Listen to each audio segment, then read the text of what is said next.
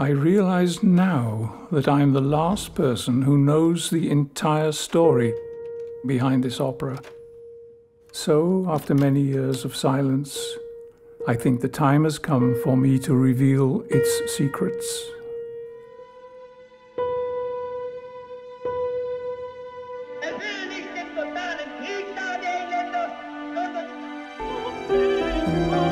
The Emperor of Atlantis wasn't performed here in Theresienstadt.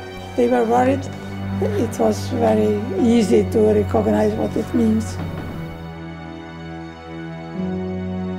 Als ich selbst deportiert wurde, habe ich mein Material in Theresienstadt zurückgelassen, aber ich war in der glücklichen Lage, bald nach der Befreiung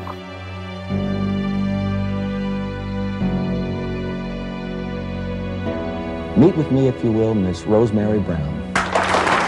I think I was born with this kind of ability, because I would see and hear people that were supposed to be dead.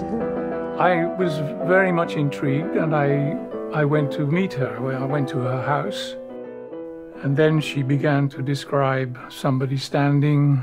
He introduced himself as Viktor Ullmann. He's been told that the opera can and will help to further the cause of peace.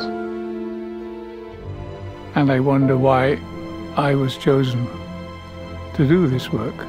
Was it a coincidence, or was there some other reason?